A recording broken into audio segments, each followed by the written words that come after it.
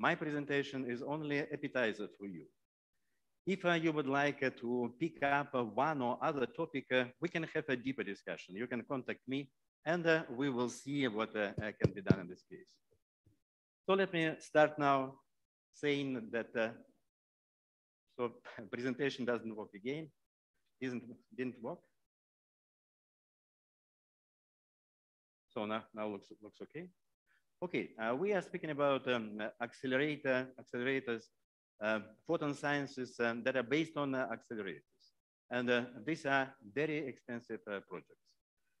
That's why support by politicians is very important here. And you see in Germany, we have a very strong support. You see a former chancellor of Germany and a present chancellor. They are at our facility. They strongly support us. So then our facility was inaugurated recently. It happened only in September 2017. And you see here a crowd of people who came here to celebrate with us. Not everybody was able to come into experimental hall. Only a couple of people. And you see, while others, they are on the top, these ministers of different European countries, they are in experimental hall, and they make an opening and inauguration of our facility. So you see then visits of instrument. You see here present the Chancellor of Germany. He is in our experimental hatch. He is discussing with one of our leading scientists, and I will address experiments that can be done at a particular this instrument. Many of you, I believe, knows what does it mean synchrotrons, but probably not that many. What does it mean free electron lasers? That's why I would start my introduction with saying to you that what you see here, this is a second generation synchrotron. Here you see electron bunches that goes here on this kind of trajectory. These are bunches, and each time then bunch crosses a place where trajectory is bent, the light is coming out. This is a pulse. You can have here pulses of light. The problem of second generation synchrotrons that the intensity of this light is not that high.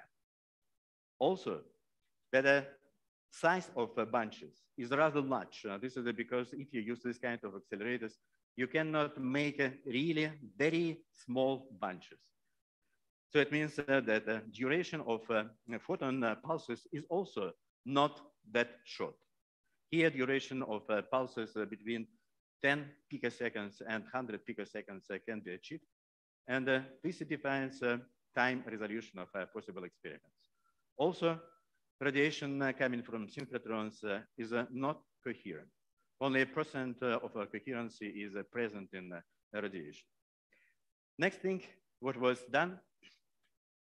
Third generation synchrotrons, they were built where you see here in certain devices, they are called ondulators, where many more places where electrons go on a bent trajectory with acceleration are present.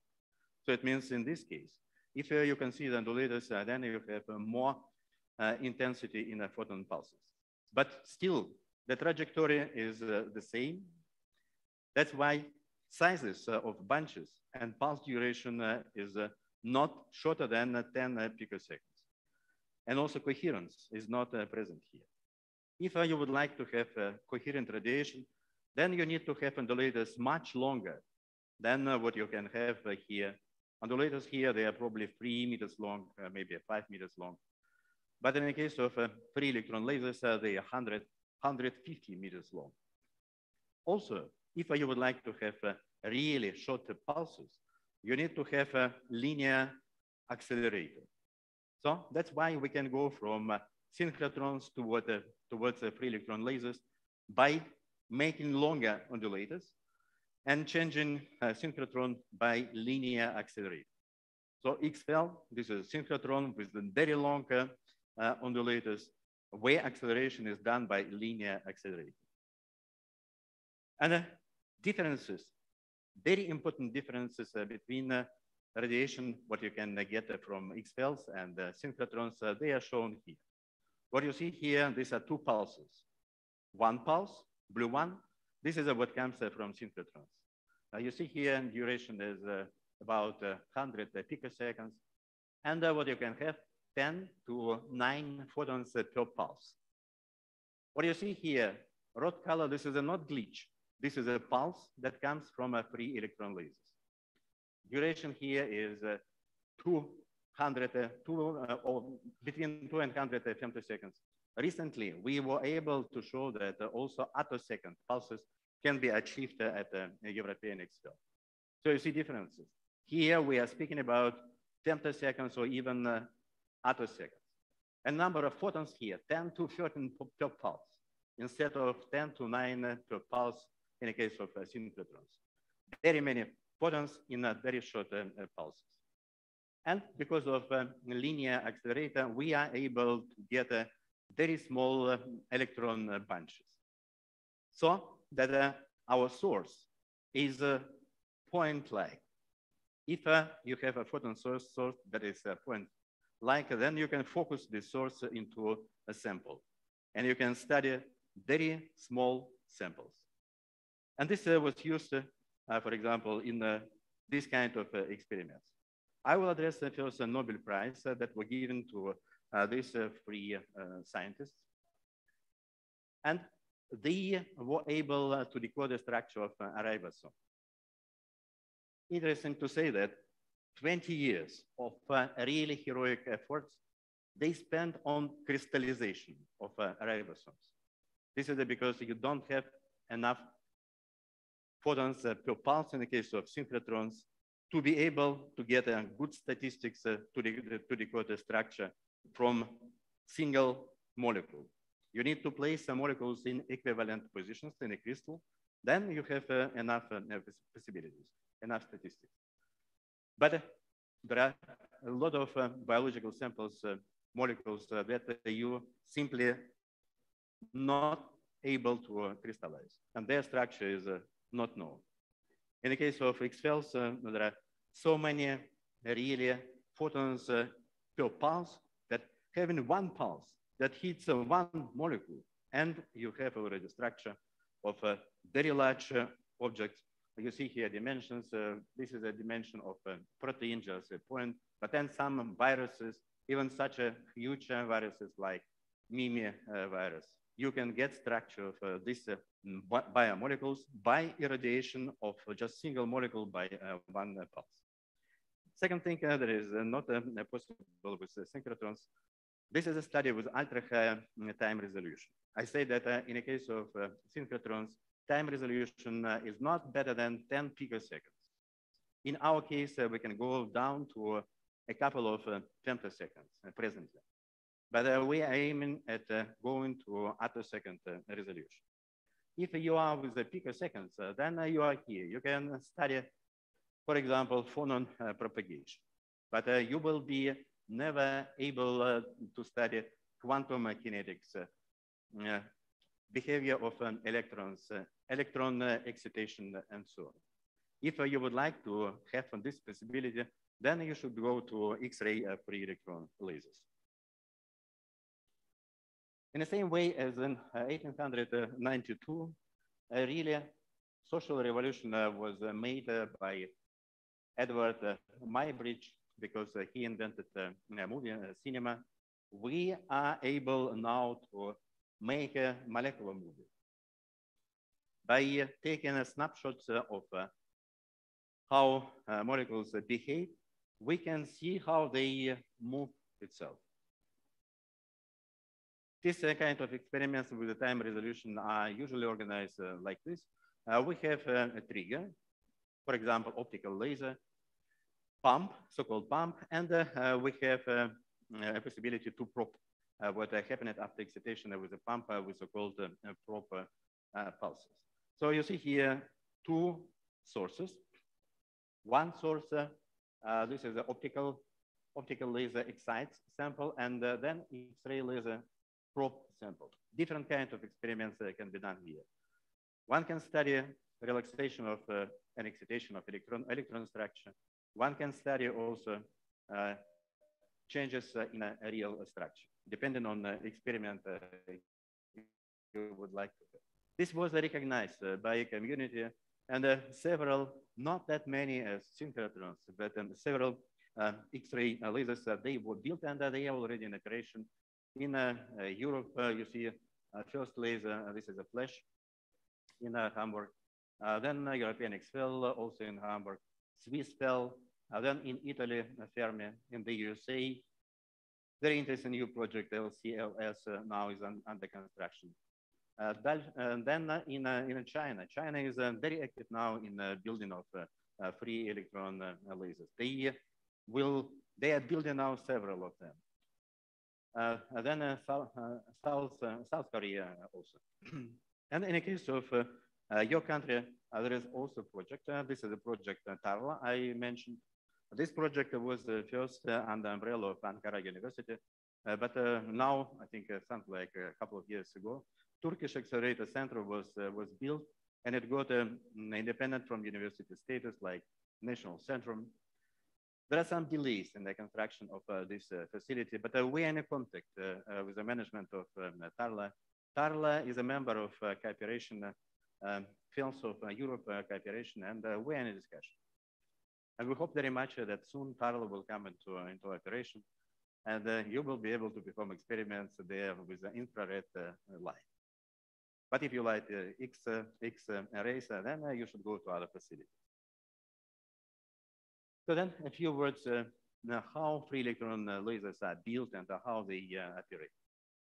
Important part, this is an injector, where one can use photocathodes like, for example, cesium-2 tellure, where photoelectrons are excited by optical laser.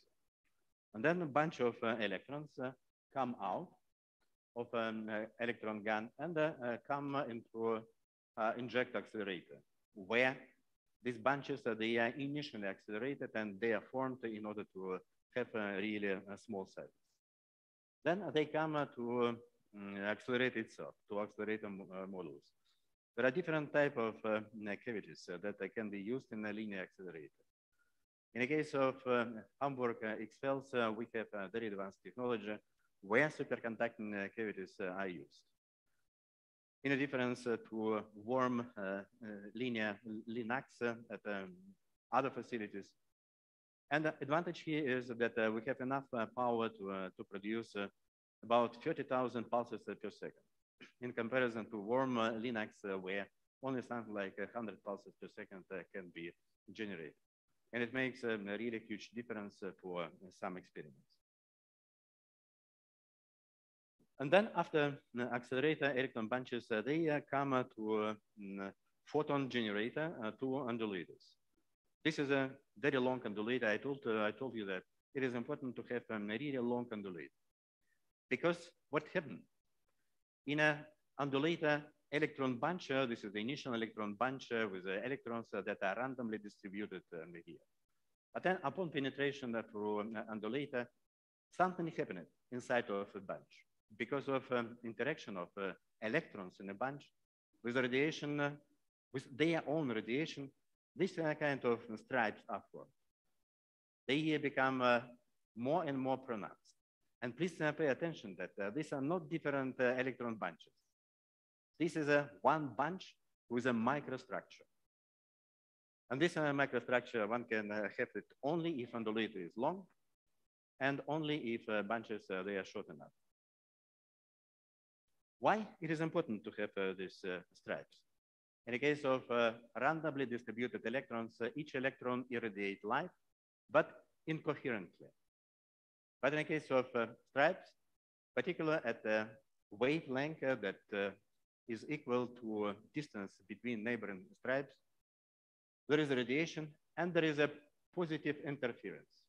There is a strong, huge enhancement of radiation at a particular photon energy that can be produced by free electron lasers.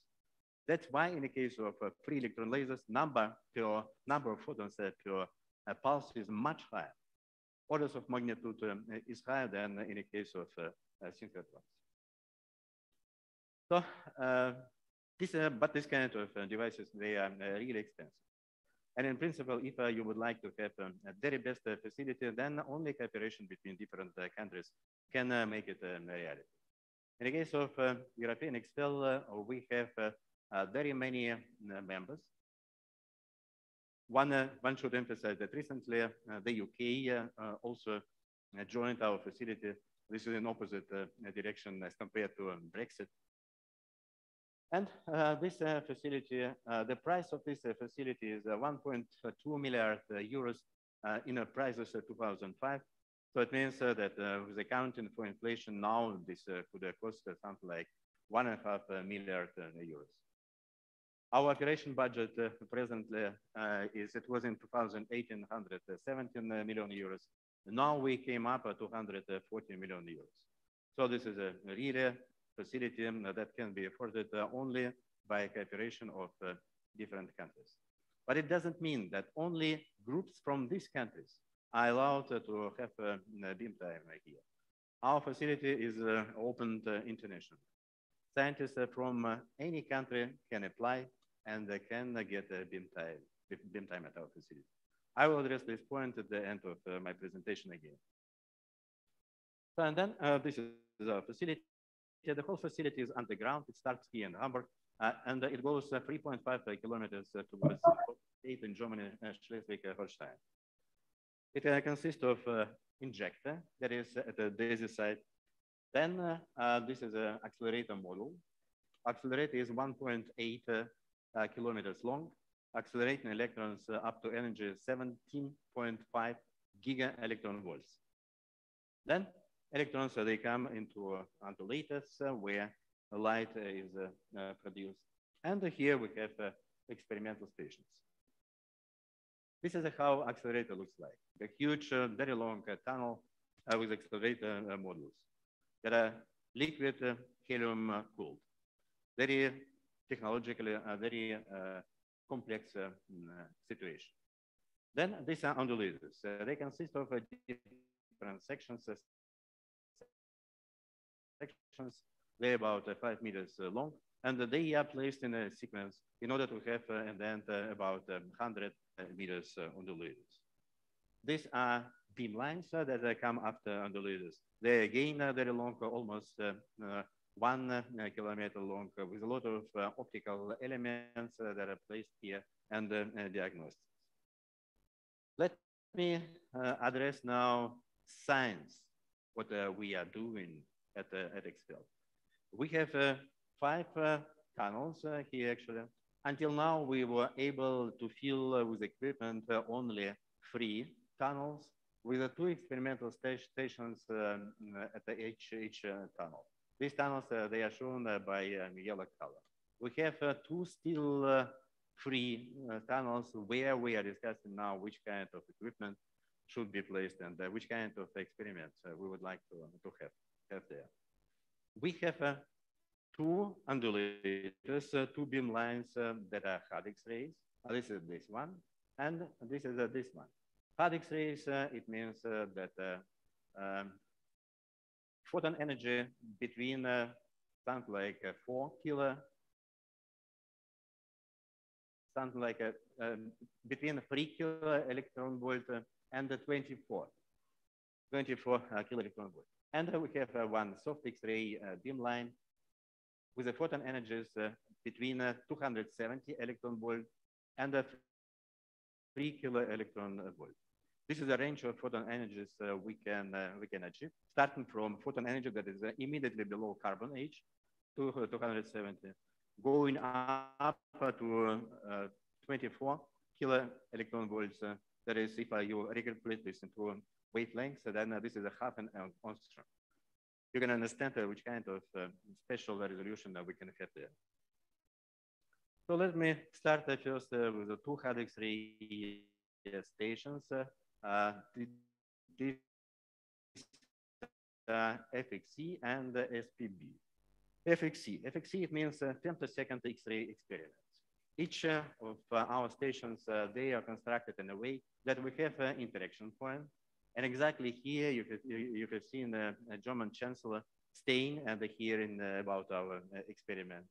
And we have here some focusing and diagnostics elements. Here, at this instrument that operates in the range between 3 kiloelectron volt and 24 kiloelectron volt, we can perform studies with liquids. In experiments where we have a liquid jet injecting samples, and we have a 3 electron laser with a pulse. And then we can take pictures. We can take pictures with a very high repetition rate, that is 4.5 megahertz repetition rate, and with a very high time resolution that is about 10 femtoseconds. What is interesting, that here, simultaneously, we can, but by the way, here we can study also solid samples, structure of solid samples with the same equipment, but without liquid jets. But if you would like to characterize system fully, then you need to know not only where different atoms are located, but also where electrons, how electrons are moving between atoms. That's why you need to study also the electronic structure. That's why you need to have here also possibilities to study spectroscopic, to perform spectroscopic research. So here some spectrometers, they are placed here. This interaction point, this is a detector where this kind of pictures are taken. And this is another detector where electronic structure is studied. So to give you example how this can be done simultaneously in one experiment, our users, they studied iron BPY. And what you see here, this is a difference spectra. If that were taken from measurements of K beta spectra of iron with a time resolution. This is how situation develops after excitation of a system. So first nothing, then excitation, then you see here differences, then it relaxes. Once you see here, if intensity of this signal is plotted here against time, then one see here that everything may happen within about 2 picoseconds. Electronic structure relaxes within the 2 picoseconds time duration. In the same time, also, real structure was measured with the detector, and this is a scattering feature. If now intensity here will be integrated azimuthally, then one get this kind of signal. And this kind of signal is after 6 picoseconds after excitation. This is after 100 picoseconds excitation. And one sees that here still a lot of changes are observed after 2 picoseconds. So the systems relaxes in 2 ways, in 2 stages. First, relaxation of electronic structure. This is very quick because the electrons, they are small and they are fast. This is 2 picoseconds. And then hundreds of picoseconds, this is a relaxation of real structure. Then one of real experiments. This is a study of catalytic material. The huge task of our economies, this is so-called green economy or hydrogen economy. And it is important to develop and understand the working of catalysts that can produce hydrogen out of hydrogen atoms. This can be done with a catalytic material, but in many cases, this catalytic material needs to be first excited with electron. That's why systems, they very often consist of a photosynthesizer, which takes light. Then what happens, electron charge transfer into catalytic material, and then catalytic reaction happens. If now this picture can be transformed to a real structure, then you see here, this is a catalyst. This is a photosynthesizer. Electrons from iron, here in the middle, one see iron and here cobalt, comes through a link bridge into cobalt, and then catalyst is activated and the reaction can be obtained. And this can be seen in real time. This is a charge excitation and charge transfer. By looking for electronic structure, for emission spectra, iron Ka alpha and the cobalt Ka alpha. Again, this is a difference spectra, and this is the intensity of the difference spectra. This is a signal coming from iron, and this is from cobalt. One see here that changes they happen simultaneously. So it means that electrons comes from iron and appears really at the position of cobalt. So now this is a second station. This is a so-called single particle biological instrument where single biomolecules can be studied. I told you that in our case, what is possible to have just one heater of, from one pulse to one biomolecules, and the structure is there. And here again, there is a focusing elements, and this interaction point where detector is placed. Experiment is constructed in a way that here again a jet that injected biological samples into interaction point is present, and the light coming from X field. Each time when they meet each other, one gets a two-dimensional structure. Many two-dimensional structures should be taken because molecules, they can have a different orientation. That's why if you would like to have a three-dimensional structure, you need to have up to million images, individual two-dimensional images. And then you should make a correlation analysis and get a three-dimensional structure. But this is not a problem. We have special support groups that provide users with this kind of software. This can be done.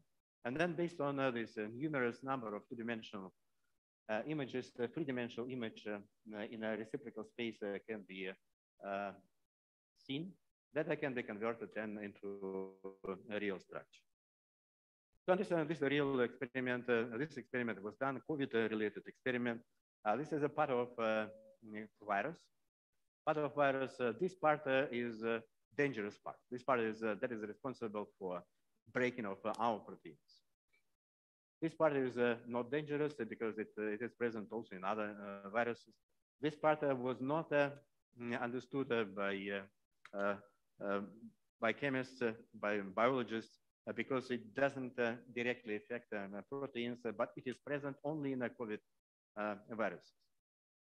What other people did, they integrated here some ligands into dangerous part that they assume prevent this dangerous part of cutting of our proteins. They did this and they asked us, could you please see if really these ligands, they are placed where we expect to happen. These experiments were done, they were successful. This is one of two-dimensional pictures that were taken once more again, up to millions of two-dimensional pictures. They were taken, then they were analyzed, and indeed we have seen here these ligands, and also ligands that were placed here in order to see that it might happen that because of correlation between this part and this dangerous part, properties of dangerous part can be get out. So then also time-resolved experiments can be performed at this experiment. For example, you have biological stuff and you have ligands. And you have here jets, special jets where a mixing of ligands and proteins can be obtained. In the case of no ligand is present, you see that what comes out from liquid jet has the same color, this is a protein color. In the case of mixing, you see that the color is present only here, but then it disappears. It means that the reaction is there. And this can be studied if a beam hits a jet at different distances from the jet. So then with the time resolution also, it was possible to see how ligands are attached to proteins. On the basis of these measurements, the maps of charge density maps, they were done at different times. Unfortunately, you cannot see it here, but there are two different maps, and one see here differences, particularly here in this range. One see how ligands they come and attached to protein. Good. Now, soft X-rays. We have here two instruments, one dealing with the solid states and the one dealing with atoms, molecules, and clusters. These are soft X-rays. Energies here between 270 electron volt and 3 kilo electron volts. Here, main emphasis is given to electronic structure study. This is an instrument SCS spectroscopy and coherent scattering instruments were very fancy quantum materials, superconductors are studied. What you see here, this is an investigation of formation and movement of skyrmions. Skyrmions, these are quasi-particles where spins of atoms, electrons, they're in one direction. They are of high importance because in this case, one can use them in computers as a bits. Advantage here is that once they are moved, they are very stable and they can move with not large energy because energy is really very much required for operation of computers. So this was done then. Change of magnetic structure of bits were also studied by penetration of soliton waves. Here in this case, remagnetization of bits were obtained. It means again 0 against 1 in a bit. Then here, formation of domains. You see here these scattering rings that are becoming smaller and smaller. So it means that the sizes of domains are becoming larger. A lot of studies of magnetic phenomena, but also superconductors. Superconductors were studied with resonance inelastic X-ray scattering. In experiment where superconducting state was first destroyed, and then relaxation was obtained by measurement of Rix spectra. Then AMO physics, here nonlinear phenomena because we have a lot of photons and they can excite a lot of electrons. Then the fragmentation of molecules and then structure of clusters can be studied. One of the examples, this is simple example where single hole and double hole J excitation were observed. Double hole, it means that simultaneously with the two photons, one can excite the two holes, and one can see what happens to these holes with the time. Then the fragmentation of oxygen molecule, these are two oxygen molecules. One can see how these atoms from oxygen, they go in different directions, and simultaneously one can measure electronic change of electronic structure upon this motion. Fragmentation of other molecule. Then I would like to show also fancy study of helium droplets that were doped by different materials, by silver. They have different directions. Again, this can be measured with the free electron lasers, and the structure inside can be also measured with vortexes. These kind of systems are considered to be applied in quantum computers. Photoelectron spectroscopy can be also used where electronic structure again of quantum materials can be used with very high efficiency. Having information about impulse directions about electrons and spins in the quantum materials. Solar cells, today solar cells were also mentioned.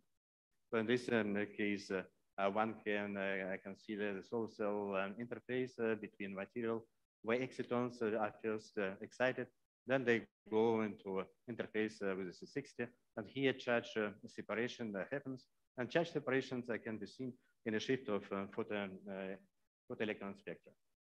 Then the two last instruments that are again hard X-ray instruments where amorphous materials are studied, phase transitions in amorphous materials.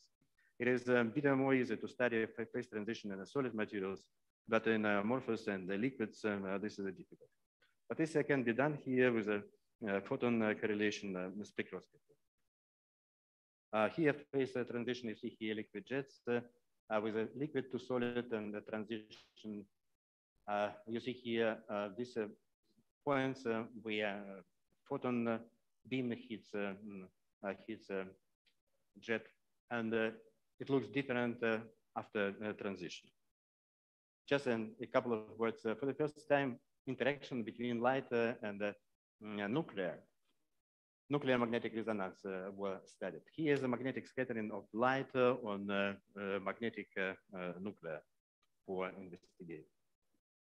And Then very last instrument where materials under extreme conditions can be studied. Upon very high pressure, magnetic field. And this relates a bit to presentation today during opening ceremony. Propagation of shock waves can be investigated. Shock waves can be made by very powerful optical lasers. You see here front of waves depending on time, and you can see how these shock waves penetrate through material. Seismic waves can be also studied because we have a special device where pressure can be modulated with a frequency, seismic frequency. And then this is my last slide. This is one can really see what happens inside of our planet. Iron is very important that makes a magnetic field that protects our life here. But which condition iron has inside of our planet? It's by far not clear because of huge pressures. And these huge pressures, they can be modulated at our instrument. And then one can see a transition from liquid alpha iron into epsilon iron by measurements of diffraction patterns. So this is all what I wanted to say. And please, once more again, it is really difficult to understand all what I told you. And also in my case, I don't understand in all details what I'm talking about. Please do not worry. If you would like, and if you picked up a topic that would be of interest for you, then contact me. We can further discuss.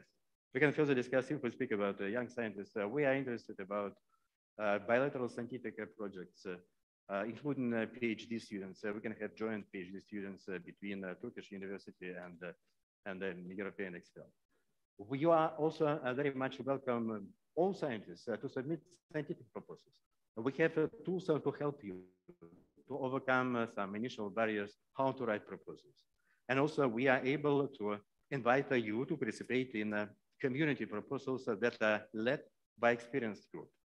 We have condition for our experienced group that if you would like to get a beam time at our facility, you please invite new user groups. In this case, probability that you will get beam time is high, and they are very much happy, and they will invite you if you are interested in any of these topics I told today. And also bilateral instrument development, if possible, can be also considered. Thank you very much for your attention. That's all.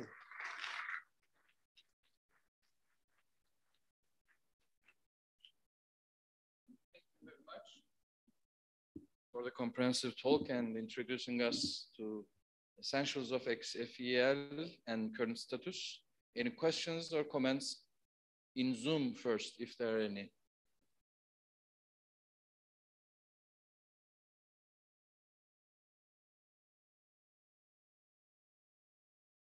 I guess not. Any questions, comments in the room?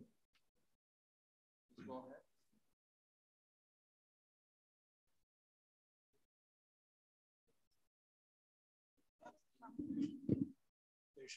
Turkish scientists to participate in this one. My question is following. EuroXFEL is the sole XFEL based on superconducting technology or not? Sorry, is it the sole? Are there other XFELs which use superconducting acceleration? Flash. This is a soft X-ray. And now the project in America, LCLS2. They will use superconducting modules, and they will be able to provide even more than 30,000 pulses per second, more than European XFEL, but it will come in maybe 1 year from today, maybe in a couple of years from today. But we are thinking about further steps. So they changed the whole accelerator structure. They built a new accelerator. Okay. Thank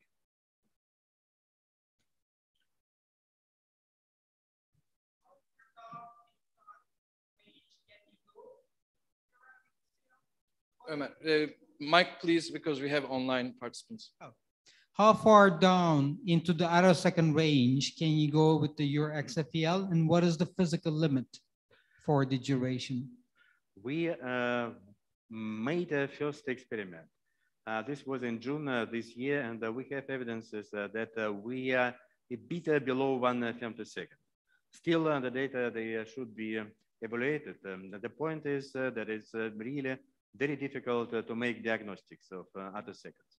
But we are sure that we are below femtoseconds. We believe that we will be able to go down to and then to something like 200 attoseconds, maybe 100 attoseconds, using present technologies. But who knows what will come in the future.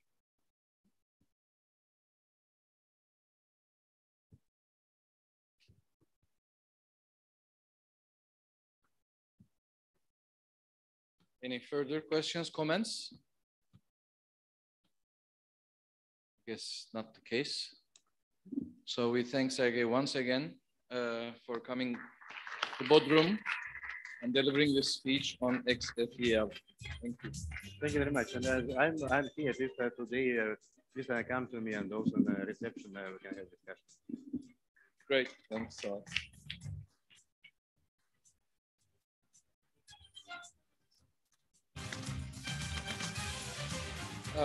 In between, I'd like to make an announcement for the poster sessions in Turkish. Posterleri olan arkadaşlarımızın saat 4.30'dan önce Mümtaz Göztepe salonuna posterlerini yerleştirmek üzere gitmelerini rica ediyoruz. Çünkü oturumlardan sonra poster sunumları başlayacak. 4.30'dan önce herkesin posterlerini hazırlamış, asmış olması gerekiyor. Now we continue with the second invited speaker of this afternoon's session. And we have Erkcan Özcan. He is going to give a talk on TENMAC, actually, where he is now affiliated on duty. So he will talk about TENMAC from a scholar physicist's perspective. So Erkcan, the floor is yours. Thank you. Let me see if I can use this. Give me a second. Well, at least I can.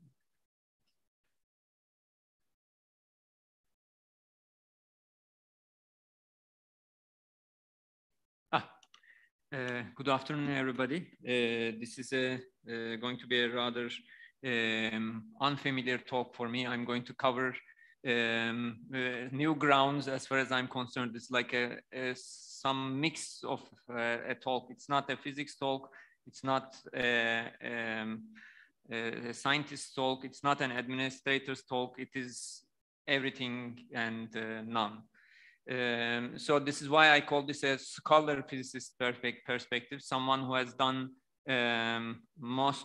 spent most of his time in classrooms, in lecture rooms, in the laboratory, and who has moved to do some rather interesting administrative work as well recently. So I'd like to share my experiences with you. Moreover, I should also add one more thing. The president of the TENMAC, this new funding agency in Turkey, was supposed to be here in the morning. You saw he was going to get an award, and he wanted to send his best greetings to everybody, and he said he is sorry he is not here. This last minute arrangement also modified the contents of my talk. So this is now essentially a quark gluon plasma as far as I'm concerned, as far as the talk goes. Okay, so let's see if we can just move to the next page. No.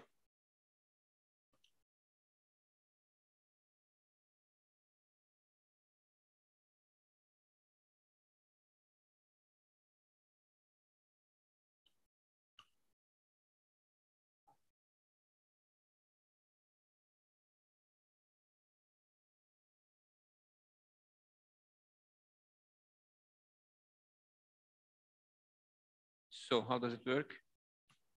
We need to point it in some direction.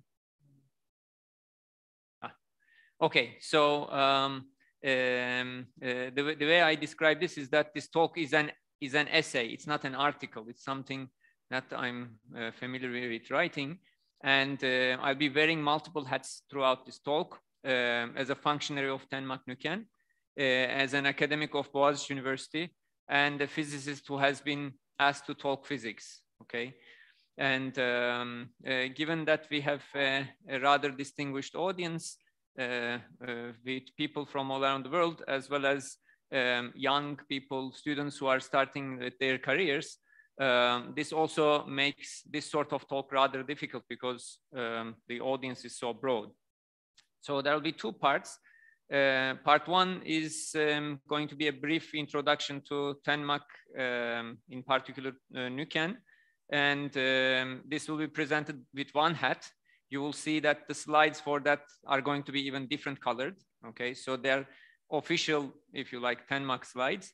And then part two is a bit of a soul searching and some ideas about how the community can engage with funding agencies and do better things together. So for those of the audience who are unfamiliar with Tenmak, here is a bit of history. 1956 is the foundation of the Atomic Energy Commission in Turkey. This is we were the first country to effectively sign the sign on to the Atoms for Peace program. And in 62 at Çekmece, we have a nuclear research center founded. This is also the year when the Çekmece research reactor became critical for the first time. And then a separate campus in the city of Ankara is established in 67. These, start to roll in 82. We have Turkish Atomic Energy Authority established, taking also the functions of the commission to some extent. And in 2003, one of the components of, one of the future components of Tenmak Boran, National Boron Research Institute is established. 15 years later, we get Rare Earth Minerals Research Institute. And right after that, Boran, Atomic Energy Authority, and NATEN, they just get combined, and a new entity, Tenmak, is born. And Tenmak is essentially responsible for doing all kinds of research that is under the purveyance of the Energy Department of Energy, Ministry of Energy and Natural Resources. So this Tenmak entity, how we would define it, it has currently 5 separate institutions, and all are doing, contributing to some sort of R&D activities.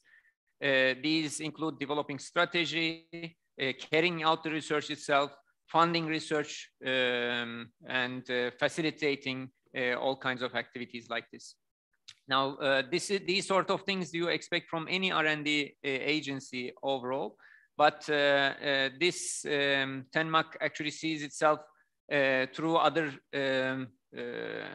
glasses as well. First of all, we see ourselves as an entity that runs and funds big science experiments, accelerators, research reactors, and activities at CERN and Sesame, for instance. We are responsible for radioactive waste management, either from the upcoming nuclear power plants or from medicinal or various radiological uses. Those are under our jurisdiction. We are a technical support organization for many entities in the Turkish government, of course, mainly to the Nuclear Regulatory Agency, NDK, but also to security forces, forensics, customs, all kinds of cultural heritage, Ministry of Culture. Various imports, exports are somehow related to what we do. For instance, the way we validate samples, whether whether this means a certain limit on radiological content or irradiation to sterilize items. So we are this sort of technical support organization. And finally, we are the head of radiological meteorology as far as we are the head of meteorology in Turkey as far as radiological measurements are concerned. So as you know, TÜBİTAK has a National Meteorology Institute.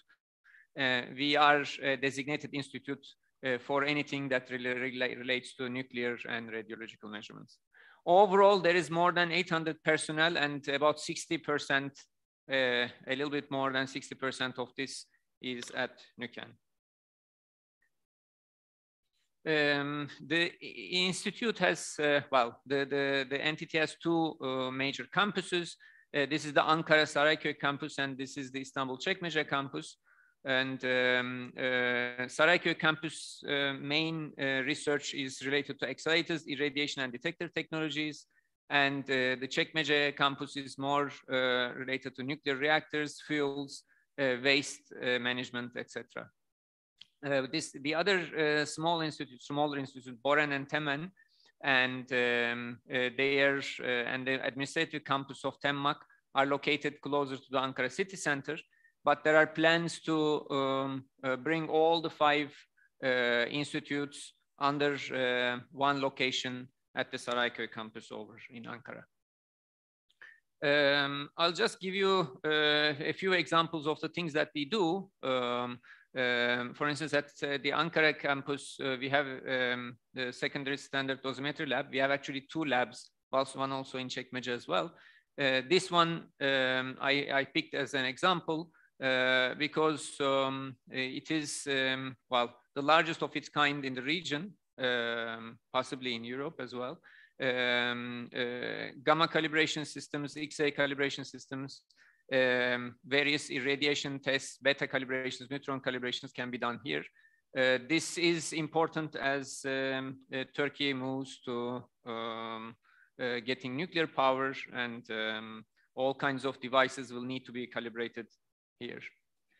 We have an electron accelerator facility at the same campus. This is for particular application of treatment of waste, flue gas, wastewater, etc., for the use of Turkish industry.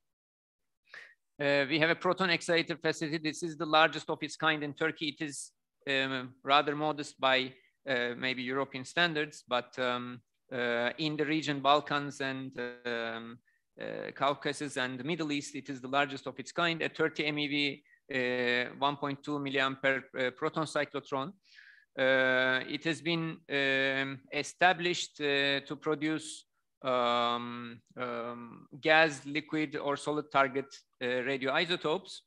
There is also an in-house generator and production project for gallium-68. I'll talk a little bit about this later on. And there is a separate R&D beamline, and one of the Turkish universities, Middle East Technical University, has a defocusing beamline built there for applications of test applications for space and other circuit, etc. There is also an in-house beam degrader project to use the protons for various analyses. This is some photos from the sort of things that are irradiated at this facility. And a large number of projects are conducted at these centers. Here are some of the examples. Boron-10 enrichment through chemical process,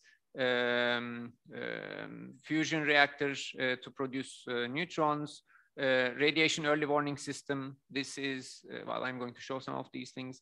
Radiation monitoring at checkpoints and border gates, and all kinds of nuclear agriculture applications. This is just one example, mutation of mutational breeding in plants. There are also all these services that we provide to the society. Well, metrology, dosimeter services, biological dose determination, well, production and maintenance of various detection systems, irradiation of spices, medical equipment, sterilization, etc.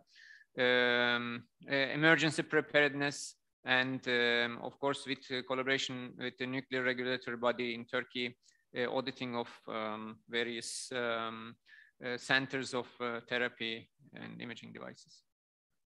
This is a project that was done in collaboration with Nanotam in Ankara. It's a photovoltaic battery. These batteries are designed to run, well, to have a lifetime of over 20-25 years. The first prototype was successfully built in 2018 using nickel 63 betas as the source. And in whatever 4 years, the performance was significantly improved, and now we are able to use tritium as well as nickel. This is showing an example of the material science capabilities at the Institute. Next generation transparent ceramic scintillators, well, GAI, GAG, and LIO. These are polycrystalline structures, but as you can see, they were successfully made transparent, and expected number of photons per MeV is rather competitive. The Institute has already used these in various applications. This is a prototype of a handheld dose rate meter. Well, you can see some of the specs here, and this is well, it's Bluetooth connected well, software that you can use. This sort of detectors that we develop, or scintillating metals we develop, we also put recently in some sort of payload for to a drone, and this is meant for applications, particularly in terms of emergency preparedness, where well, by the way, the whole software and almost everything except the photomultiplier tubes have been built domestically, and including all the software and hardware. And we well, we have this sort of capability as well. When we develop these things, it's not just small one-time prototypes. The Institute has the capability to build and produce things over and over. This is an example of that. At over 300 stations all around Turkey, devices built previously by TAEK, now by Nuken, are located to watch any well, any radioactive activity in the country, and the data is also shared with the International Atomic Energy Agency. This is one of the other projects. This is so-called SANEM project Prometheus. This was meant to be Turkey's first radio frequency quadrupole, including its RF power supply unit, transmission line, circulator, beam diagnosis system, cavities, and well, bead pull system. There's a typo here, bead pull system. Essentially, this is Turkey's putting, Turkey dirtying its hands in building a core part of a proton accelerators. It was able to accelerate 20 keV protons to up to 1.3 MeV, and you can see various specs here. Nowadays, there's also an ongoing RFQ project based at Boğaziçi, which is shooting to 800 megahertz. That is above what CERN was able to build a couple years ago. And so combining well, Kahvelab and Nuken expertise, we are looking forward to getting well, getting to design and build the new RFQs for CERN's medical projects. Oh, this jumped quite a bit now. Okay, this was just really like some of the examples of what is done. And as a physicist, as an experimental particle physicist who was supposed to know about all of these things, it came to me as a surprise. As I came to the institute, I realized that I had no idea about the breadth of research being done. I showed just very few examples. And I believe it has great potential, but it needs engagement from all sectors of physical sciences. Okay? It is also interesting that the society at large does not know what these institutions really do. People who graduate from physics departments, they don't really know how what we do is touching all sectors of the society. So from the safety of the water we drink, to the food products that we consume, to the medical supplies that are being treated with, all kinds of these things, functions are being done, as well as all kinds of different research topics. Anyway, so this is, if you like, the advertisement. Okay, so I'm done with the advertisement. I'd like to now move on to part two, a physicist's personal experience of how administrative work at an institution like this and a government institute changes your perspective on how science could and should be done. Now, I say this is a personal view, so it might come as some sort of Meritai paper to some of you who are experienced in managerial or administrative works. For those of you who are not familiar with Mrs. Meritai, she wrote a paper called A Mathematical Model for the Determination of Total Area Under Glucose Tolerance and Other Metabolic Curves, okay? And she reinvented the trapezoidal method that we learn in the first year of calculus, even at the high school level, okay? Here, she wrote this paper, and if you look at Google Scholar, this has already been cited almost 500 times, okay? So something that everybody knows in one field, she didn't know and she reinvented it. And now this is known as how do you say? This is known as the Thais formula in some medical sciences, okay? So what I'm going to tell you now, I hope I won't come as talking about some Thais formula to people who know it, but I hope that like this Mrs. Thai telling about things that should be known, I want to make it broad public about how things run. As soon as I arrived at Nuken, I charted my way the way a physicist does, okay? So the first thing I need to do was as a physicist, I needed to see the big or bigger picture, okay? So what is Tenmak, what is Nuken, how are these located within the strategy of the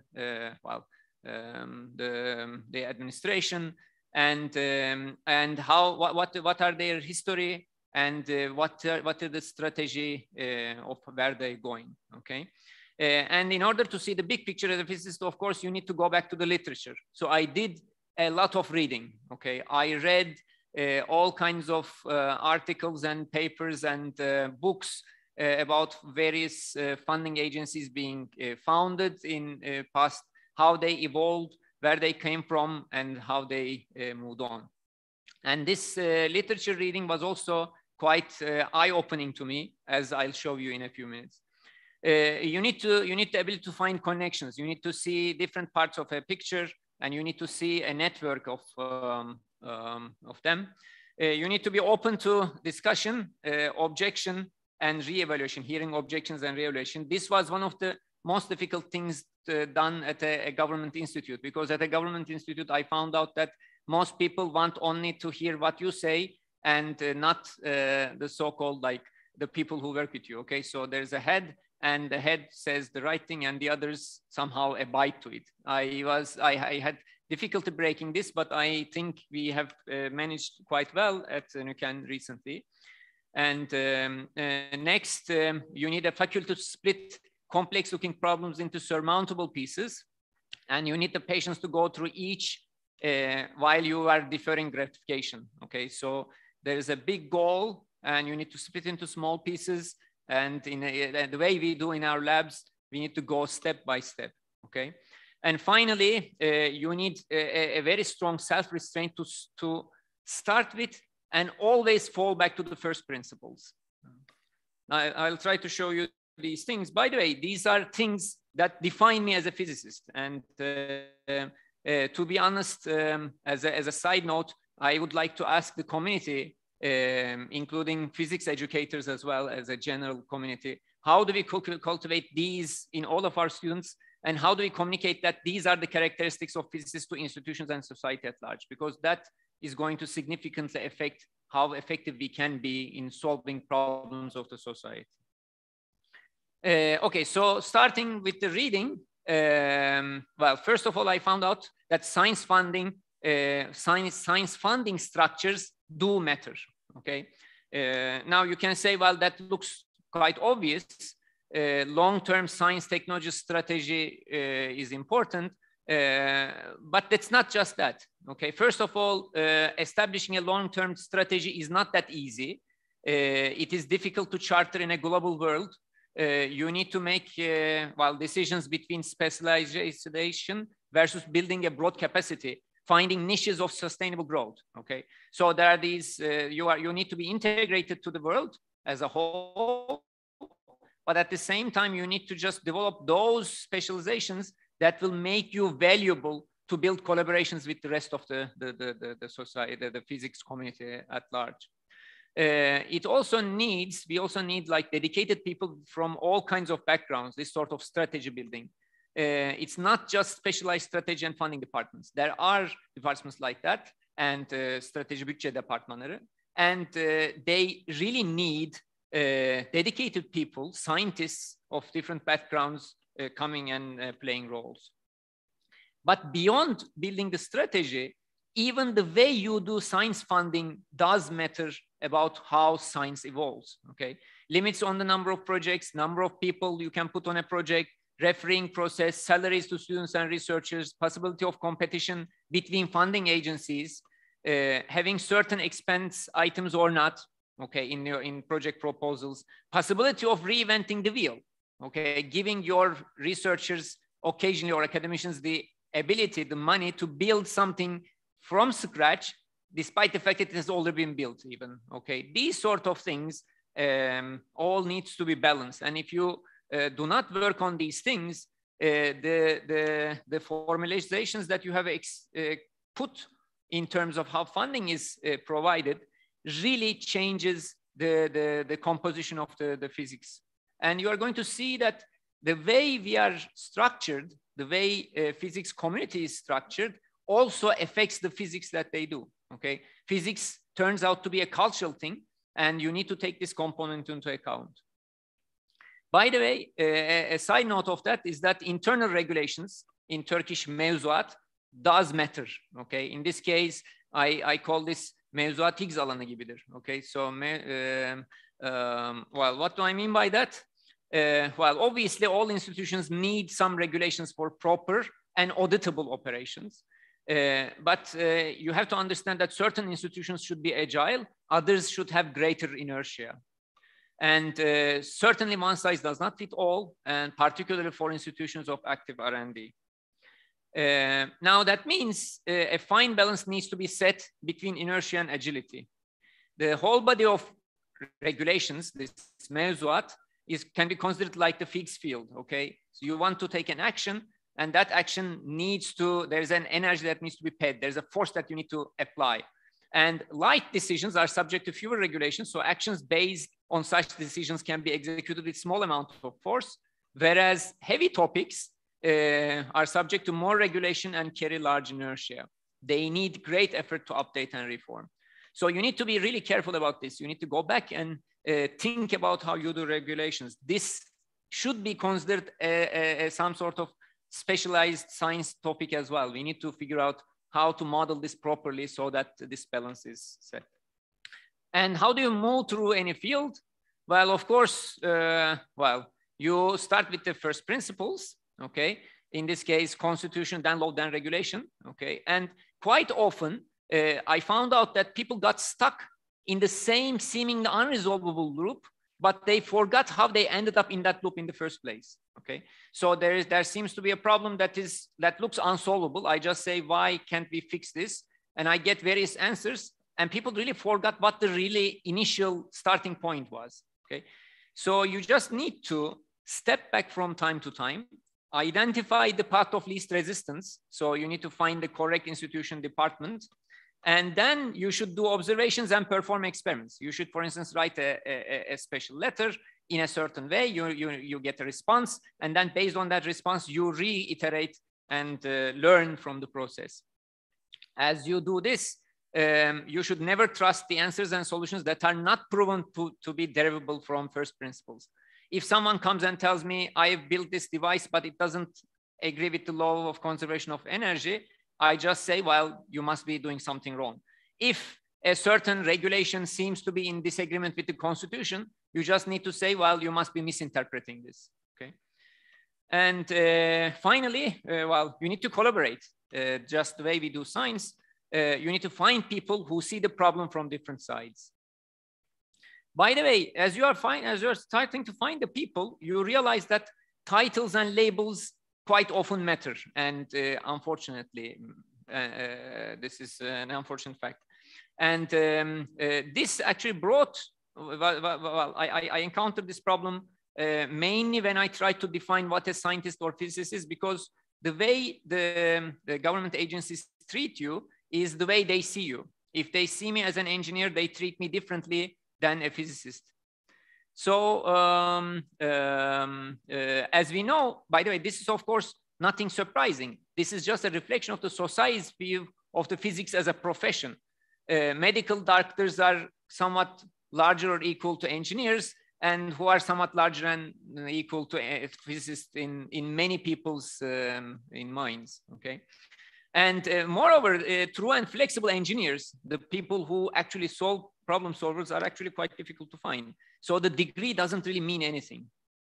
So then that goes back to the question of what a physicist is, and then how we tell this to people that they matter, okay? First of all, I realized that science community itself and science educators play an important role in cultivating the images of who scientists are. We have these internal discussions from time to time, okay? Some of us say, well, are string theorists doing physics? Are experimentalists some sort of glorified plumbers or something like that? Is a physicist a person who goes on these long contemplative, hidden, how do you say, excursions, and then just try to write the one formula for the universe or whatever system that they're trying to model, okay? So we have we just give these sort of, we feed these sort of questions or how do you say, preconditions, and we try to put, we introduce them to the society. We also teach these hero type physicists or hero type scientists, like he came or she came and he wrote this and she wrote this and everybody was happy. So physics students who come to the department, they think that they are just going to do some of these items, whatever they find most interesting, and all of a sudden they are going to solve the mysteries of the universe. Throughout this reading, to understand the funding agency, I found out that how the community defines who physicists are has a huge impact on how the society perceives us. This is one of the readings I did.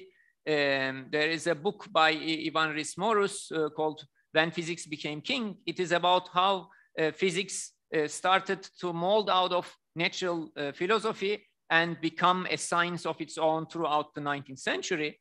And there is this really interesting discussion throughout that period about who the man of science, in this case, the electrician, for instance, as the example, the electricity scientist, which is some form of physicist anyway.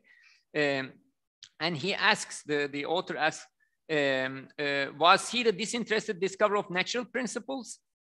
Was he the flamboyant showman shocking, sometimes quite literally, his audience? Well, or was he the hard-headed inventor of revolutionary technologies?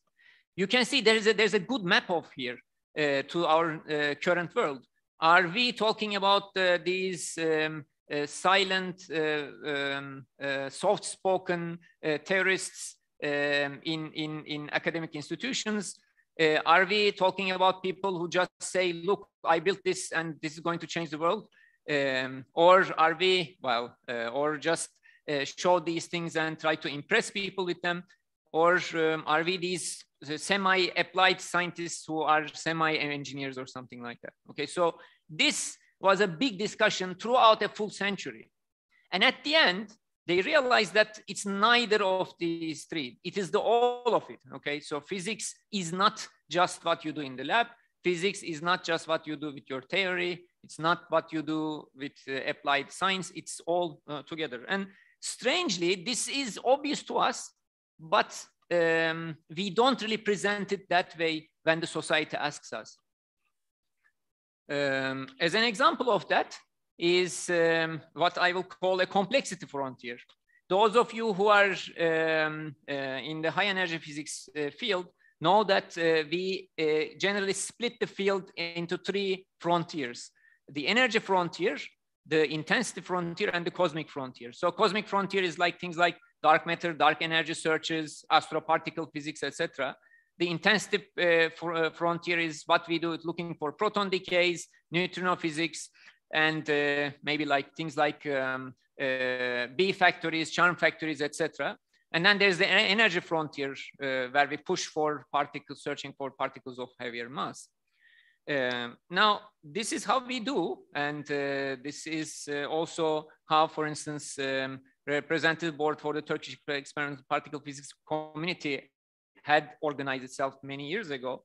But now, as I go through, I realize that maybe as a broader physics community, not just particle physics, but in general, we should define similar things and we should promote them to the society. So why don't we have, for instance, explicitly promote a complexity frontier? This is, I think, this is going to have an impact. We need to realize it's not just cosmology or particle physics that attracts people, young people. It is really, well, complexity science as well. I suggest now that we let engineers, scientists, mathematicians who define themselves as physicists be physicists, okay? And we should advertise the whole endeavor as a, well, the whole, this endeavor as a whole. There's a side note on electricity. I found rather interesting while doing this reading. No one had observations about electricity in the 19th century, of course, unlike the times that we live in. People needed to be shown that this is the nature of the world revealed. So when you do electrical experiments, you were showing people what the real world is like, despite the fact that they don't necessarily see it in their daily lives readily, okay? And in that regard, I think electricity is perhaps the first previously unknown natural thing, like a slinky drop or a flying spinning wheel demo, but on a grand scale. Moreover, we know electricity is kind of like a connecting medium. It is responsible for chemical reactions, all kinds of sparks and light, mechanical force production, magnets, etc., all of these things. And so it is a nice way to appeal to the public. So it's no wonder that some natural philosophers attributed fundamental importance to it and thought that they had discovered the true nature of nature, and got one step closer to the creator's mind. Now, 21st century, we have so many concepts and devices like electrical devices or concepts like energy that we kind of feed to the society from an early age. But we have to remind ourselves that this is not kind of natural to the human psyche. Our Aristotelian physics worldview is not familiar with these things. So we should be ready to engage the public, the society, and for instance, lawmakers and administrators, realizing that their understanding of even these concepts that we now feel more very comfortable with not necessarily are clear-cut, crisp things for them. Every new discovery, every new problem that originates from or that seeks solutions from technology, they have to be well described to all of these people.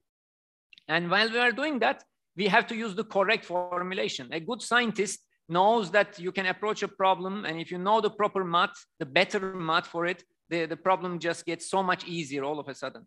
So this is a critical thing. I've observed over a number of meetings between administrators and technocrats and the physics community, and I can clearly say that they are not speaking the same language. Okay, it's like these some Romance languages, like one of them is speaking Portuguese, the other is speaking Spanish. They think they understand each other, but they don't. So I think it's critical that the community engages the government institutions regularly, and perhaps organization of a fair representative board by community would be one way. And for instance, Turkish Physical Society can play an important role here. And science policy making and outreach can be critical, can be as critical as doing the science itself. So we need these multilingual people who can talk to these administrations and get us the money. As I try to conclude, this is Nuken's call to the community. I can say perhaps more than ever, Nuken is now your place to be. TENMAK has a broad vision for being a powerhouse for all kinds of physical sciences, not just nuclear physics or Bohr research or some chemical things, it's everything. With attention to bringing together products to the end users and businesses, but also maintaining and expanding its historical role as supporter of big science. Nuken, as the inheritor of TAEX R&D facilities, wants to forge new and sustainable collaborations with all sectors of Turkish academia and industry. Please send all kinds of ideas that you might have, either for doing applied research or basic science or applied science, whatever you like, okay? I can give you a couple examples. For instance, we have a 30 MeV proton beam. We want to open the doors to all researchers now. There is now a restructuring. The R&D hall of the facility is going to be separated, and we want to hear from you. If you want to work on development of new radiopharmaceuticals, if you want to irradiate something and see what happens just for fun, or if you want to do some sort of nuclear cross-section measurements, you are more than welcome, okay? We have this thing out there, and we need people to make use of it. We also need ideas for new research reactors, their applications. Well, I don't want to just, how do you say, limit your imagination. Come with any physical science idea, and we are going to listen to you, and we are going to try to find ways to fund it. As I say here, we are open to discussing funding alternatives, students doing a thesis with us, and we also welcome you, of course, whenever you want to come for short, maybe also long-term assignments. Companies who would like to jointly work on commercializing our products, develop frontier projects, they're also welcome. Now, as I conclude, I wanted to conclude with this one final note, and I'd like to thank Professor Berker for reminding me of this talk. At the opening of Turkish Physical Society's 33rd meeting, someone made a bold claim. The times we are living are as special as they can get, even as compared to those almost magical times of the Solvay conferences. And the 21st century is particularly unique within the entire history of the world. Now, that is a really, really bold claim. And there was some justification in that talk. But main reason for that, we are now, as a species, in global problems. And for many of them, we need global solutions. And 5 years ago, the method for reaching those global solutions was to engage the physics community. We have a lot of expertise in working international, building international bridges, attacking difficult problems in small steps, all those things that I counted that are useful to me as an administrator when I started working at NUCAN. And, but most importantly, we must talk to everybody from children to policymakers without any prejudice, over and over patiently, and remind our communities that science is the one and only proven method to counter the problems that we face and to disperse the many clouds over our planet's horizon. So I hope with this spirit, this conference is going to have a lot of fun discussions. I'll be more than happy to talk to you about my funny, well, all of these things are of course broad view. I have a lot of funny stories, how I tackled and, well, okay. So I'll be happy to talk about those things. If you want to hear about what I do as a scientist at my own lab, this was not the talk for that, but I have had a number of people who have been working with me and who have been taking care of Kahve Lab in my absence. I'd like to thank them here, and we'll be happy to talk about those things as well in the break. Thank you.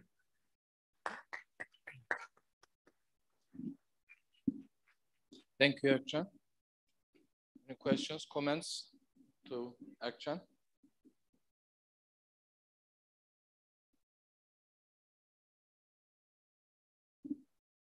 One hand rising. Akcan, thank you very much, but I have a question about your future perspectives for accelerators at Saraykköy. Do you have some plans or some way for this? Well, first of all, we are definitely not going to stay with this 30 MeV. We want to carry it further.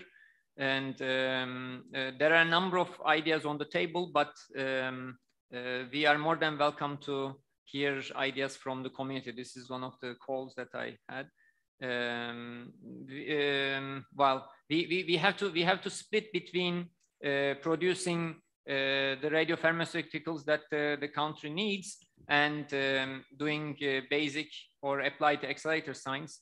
So I don't want to just say one or the other, but we are more than happy to hear.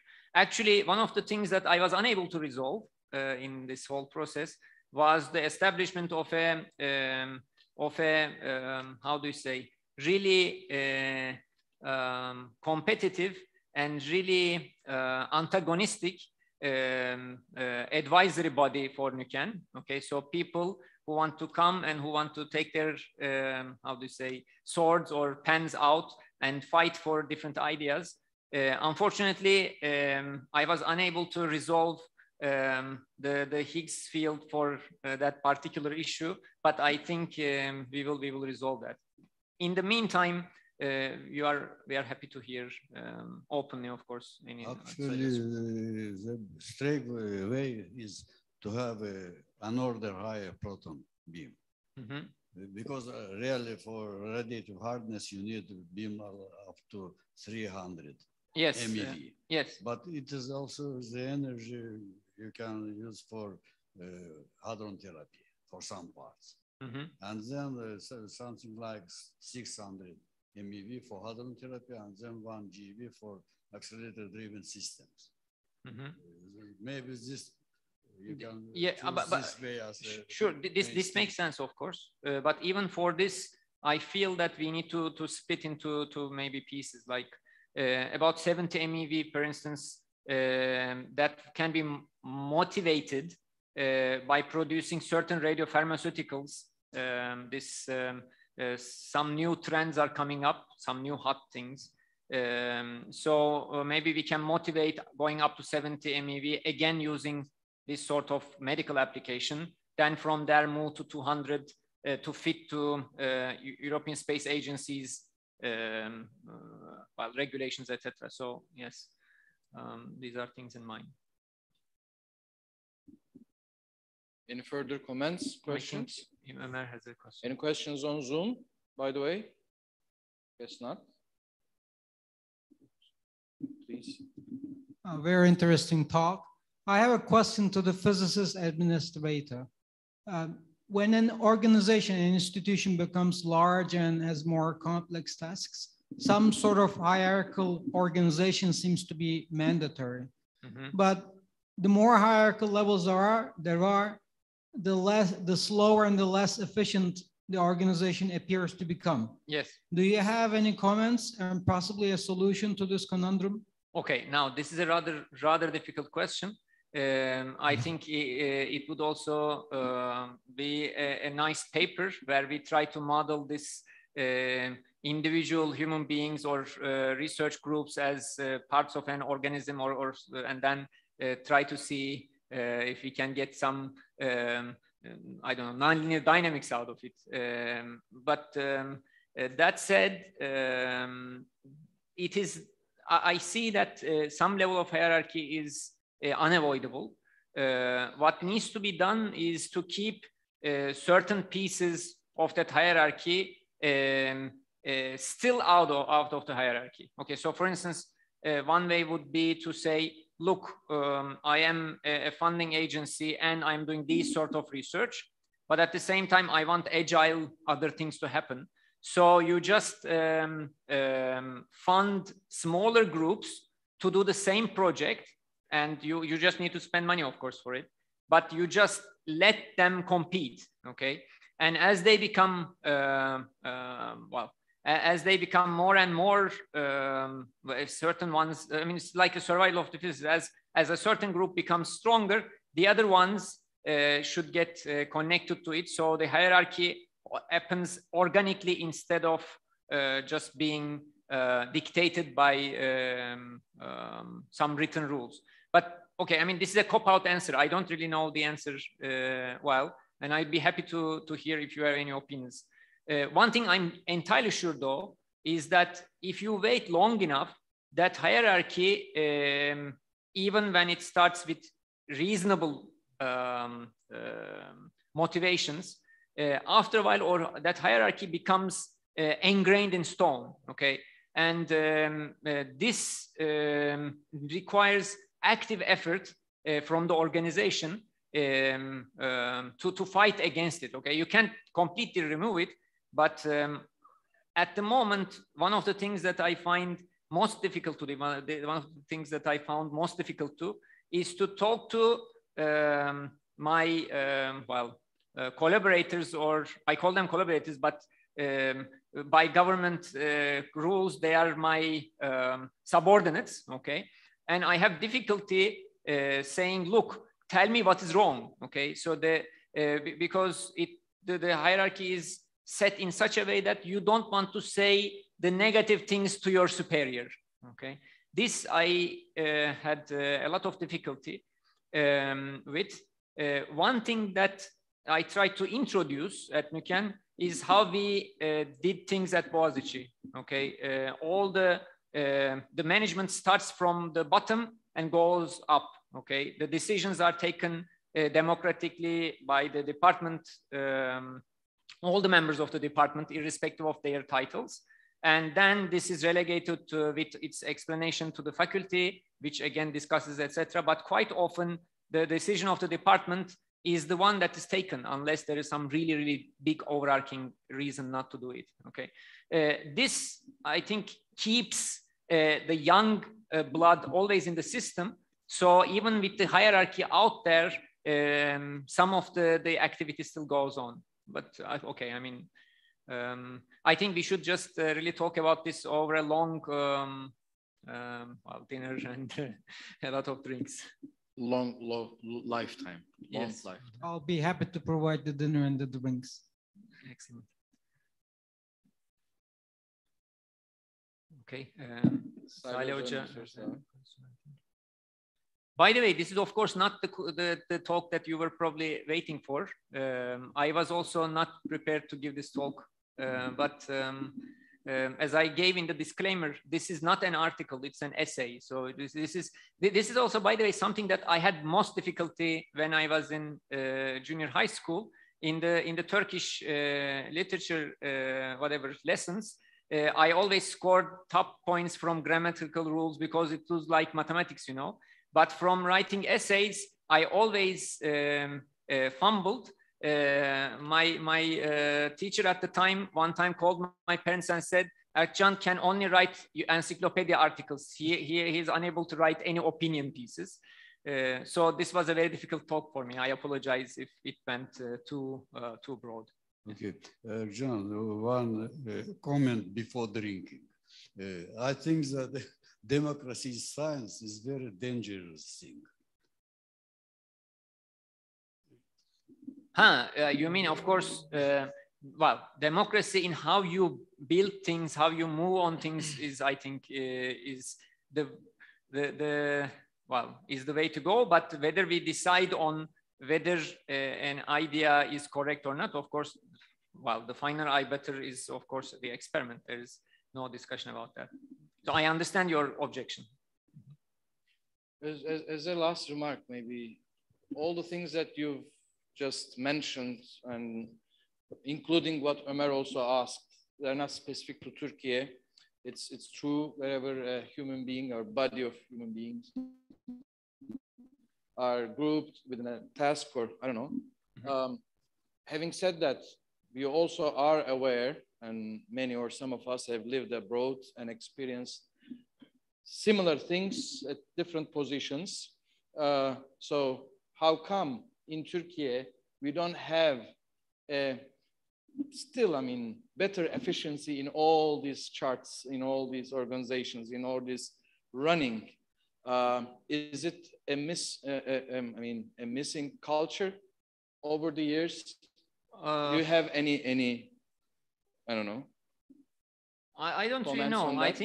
I think certain things are, as you said, is just human nature. We are who we are, and but one thing I can just mention there is that whenever you structure any body, any hierarchy, you really need to take into account the past and current interactions between the parts that build up that hierarchy. Okay, so one model does not necessarily applies to another country, another locale.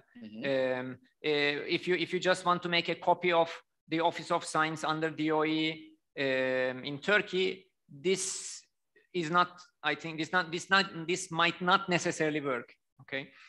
So you just need to understand the needs of the society. You need to understand how the society looks at things.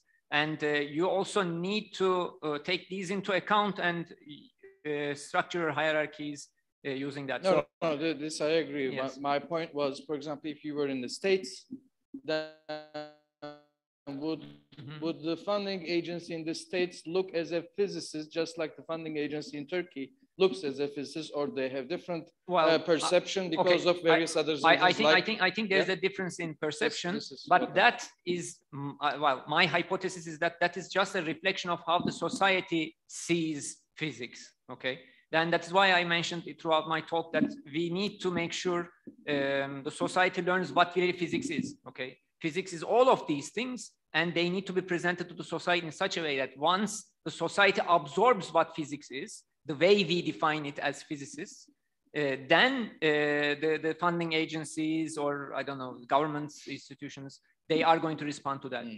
When I talk to various administrators at different levels of the government, I found out that they really very rarely know what I'm talking about. And it's not just like they don't know about physics or some sort of conceptual thing. They also don't know how, for instance, an academy runs. Okay, they don't know how a research effort is done. They also see these funding agencies that support science as some sort of complementary thing that is good to have, but not necessarily needed. Okay, this I think it needs to be broken, and that starts with how the community, I think, sees itself, and how then the society sees us. Thank you. Okay. Okay. There's one question up there.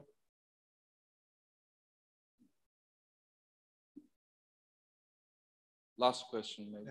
Hello, my question is, does Nuken have an active and working reactor? And do you plan to use it to make people less afraid of the nuclear energy? Okay, good question. Nuken has a 5 megawatt research reactor located at the Çakmece campus. It is not running. It is kept in tip-top running condition, though. Okay, so if the authority says, well, okay, you can go ahead, we can run it. It's in that condition. There is also a plan to renovate this and actually build a more capable research reactor. There is active research topic on this, on building, well, first a feasibility study, and then you have the conceptual design report, etc. So there's an ongoing work towards that. That was the first part of your question, whether we have one. The only running research reactor in our country is at ITÜ. This is a smaller trigger reactor. Then there was another question. What was the second question? Okay. How do we use it to make people less uncomfortable about nuclear power? This is a challenging thing. Çekmece regularly organizes lectures. Our personnel visits local middle schools and high schools to give talks and introduce what we do. And the reactor there is mentioned. Okay, we just say, look, we had a reactor that has been running since 1962, and it's all safe, etc., etc. So there is an effort at a small scale, if you like, towards this end. With the restructuring of TAEK into TENMAK, we also now have a a dedicated public relations office, and they try to use the social media to talk about what radiation is, how it is useful, and why it is not something that we should be scared of, and this sort of thing. I hope that it will eventually get some traction, but I think it's going to take a long time. If you have ideas about this, I'll be happy to hear. Okay, let's thank our speaker once again for this mind and discussion opening speech. Now I switch to Turkish. Bu arada şunu söyleyeyim. Erkcan TENMAK'ı temsilen bir konuşma verdi. Sabahta TÜBİTAK Başkanımız Hasan Hoca'nın bir konuşması vardı. Öğle arasında da kendisiyle sohbet etme fırsatı bulduk. Burada masa etrafında birçoğumuzla oturdu, konuştu. Daha sonra yemek arasında da sohbet ederken çok ilginç. Bu tespiti o yüzden yapmak istiyorum. Erkcan'ın TENMAK'la ilgili tecrübesinde aktardığı durum analiziyle Hasan Hoca'nın aslında TÜBİTAK çerçevesinde veya farklı devlet kurum kuruluşlarında, YÖK gibi, diğerleri gibi tecrübesi farklı zamanlarda mesela bana aktardı. Bugün içinde ve aynı tondan aktardınız. Aynı analizi yaptılar. Bu anlamda aslında Türkiye'de en azından bizi ilgilendiren funding agency boyutunda kurum kuruluşların şu anda birbirine yakın ve uzlaşmaya, anlaşmaya müsait bir farkındalık içinde olduğu belki de ender zamanlardan biriyiz. Bunu kendi adıma tespit edince paylaşmak sizlerle istedim. 4.30'a kadar bir molamız var. Saat 4.30'da poster oturumları başlamış olacak. O yüzden poster sunumu yapacak olan tüm katılımcıların posterlerini Mümtaz Göztepe salonunda hazır bulundurmuş olmalarını tekrar hatırlatarak iyi molalar diliyorum.